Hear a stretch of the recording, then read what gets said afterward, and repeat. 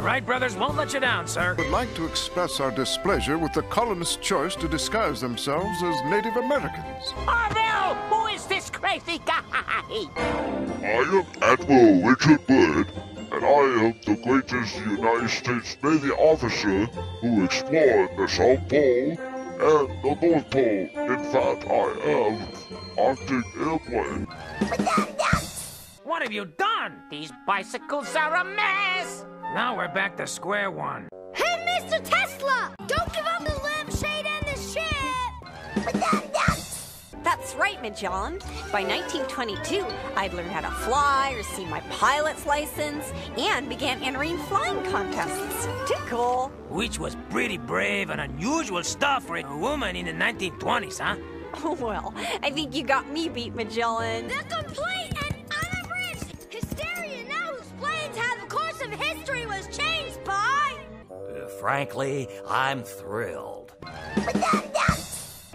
My name is Thomas McGuire, and I am the greatest major of the United States who were killed in action during the World War II.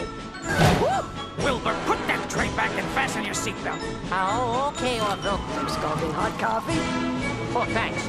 In fact, I have established my favorite airplane at the museum in this room. So two of you must be the Wright brothers. Here's the secret battle cry, General Sherman! I loves the Industrial Revolution. Silent! You hired the wrong kid, pal! Wake up! We did it! We flew the first plane! Wah-ha-ha! Orville, I had this crazy dream. It was the future, and there was an airport with ticket lines and moving sidewalks, security checks, stewardesses, and crazy pilots. Well, thank heavens it was just a flight of fancy. There are no golden palomino allowed as part to the Aviation Hall of Fame and Museum of New Jersey. Something's broken our fall. Along with my collarbone. Hey, Mr. Tesla! What's this button do? Well, make up your mind! Do you want it sterilized or sanitized? Orville, we gotta get out of here!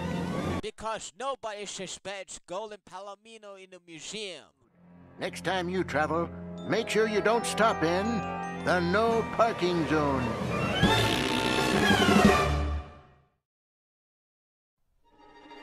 Ladies and gentlemen, Hysteria now explains how the course of history was changed by... Thomas Edison. We're off on the road to invention. Edison had quite a few. I hold the record for the most patents by one man. But he's no fun to hang around if he hasn't had his brand. At least with me you're never bored. We're two innovative buddies, Edison and Ford. We're off on the road to production. He formed Ford Motor Company. I'm the first guy to develop the moving assembly line. I'd kiss you on the cheek, but you've got breath like Frankenstein. In our fields, we're both number one.